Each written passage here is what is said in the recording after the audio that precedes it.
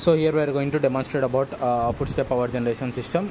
The major parts of our project are rack and pinion mechanism. So here you can see the rack and pinion mechanism where the combined DC motor is going to generate the voltage and store into the battery via charging circuit. So this is a charging circuit which consists of an bridge rectifier, diode to not get reverse current, 1000 microfarads capacitor, and here there is an output terminal which is going towards the LED strip. So this terminal for the LED strip is an input, and another terminal is used to charge the batteries.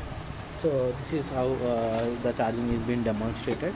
Whenever the footstep is being pressured, so the rack moves to and moves back through with the help of tension springs.